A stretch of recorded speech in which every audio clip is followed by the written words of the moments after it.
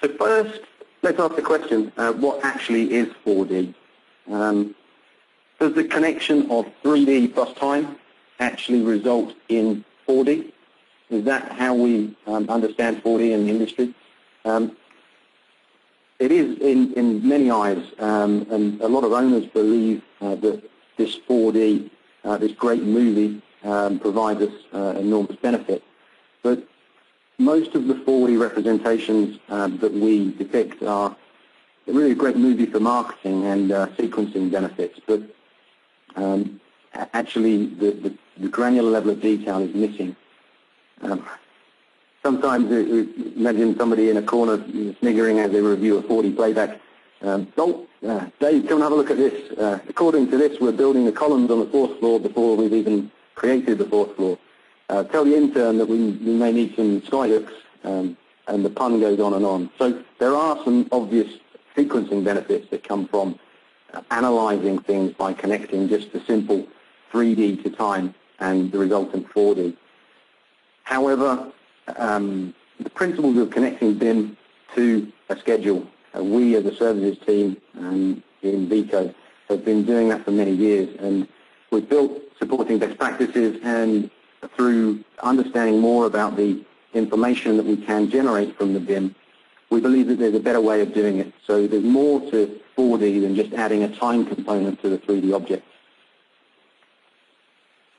So it can be used for presenting marketing material, and we do get the sequencing benefits, but if we add granular detail to that, we can ensure that we get better benefits coming out at the end.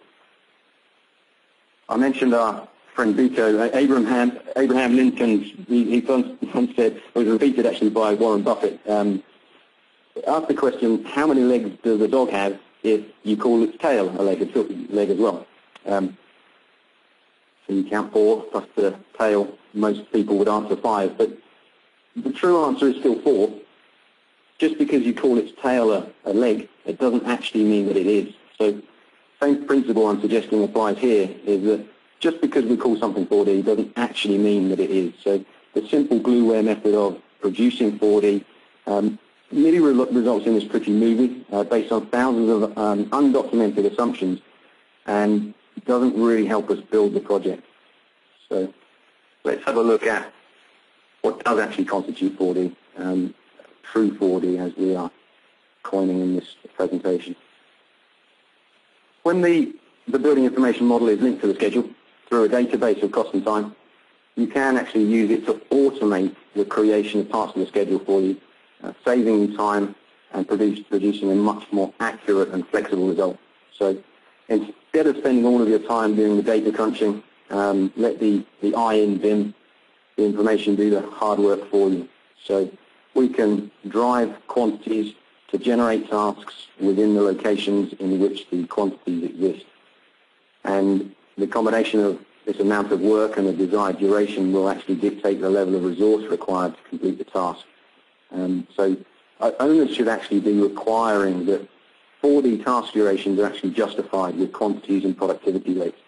And it's not a simple means of linking the 3D to the time component. We're actually leveraging the integration of the building information model as we progress. So these are two of the differentiating factors as we leverage the eye in BIM for more optimum results. Generally, in a presentation, I don't like to show 4D simulations because it's only part of the deliverable. It's a small part of the benefit from connecting BIM to the schedule. I wasn't actually going to include any in this presentation, but I thought it's kind of sexy as a byproduct. So here are a few examples.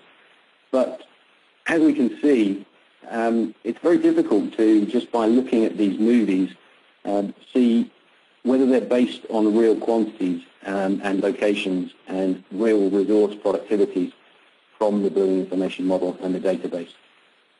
So let those play in the background. But we've all seen these 4D representations, but do they actually represent the optimum schedule, the most optimum end result on the duration of the project? Well, for true 4D, as we've seen, when we connect the BIM, we require this information transfer. So going from the components, the elements in the building information model, the quantities and the locations, along with an understanding of the resources required for the methods that we're using to create the building elements, is driven into a location-based schedule. And this transfer of quantities results in a more granular level of detail in order for us to start to optimize the project in a planning sense and then control it on site. So let's see how this additional data going from the Gantt chart on the right-hand side down to the flow line underneath, how this additional data has altered our understanding of the plan. In this slide, we can see a review of the Gantt chart. So the example at the top, as we saw before, it shows how we are forced to make a time-based assumption for the connections between the tasks. We need to understand that between task A and task B, or the green task and red task, at some point we need to define when the red task is going to commence. And that's done by a guesstimate. We effectively make an assumption of how much of the area we can complete in a certain period of time, and then put a lag on a task. These guesstimates usually end us in hot water when we actually get through to the site, and it unfolds, and the firefighting that generally evolves on site is somewhat to do with this traditional way of sending a task to be as soon as possible on a Gantt chart, and maybe we shouldn't actually start it at that point in time.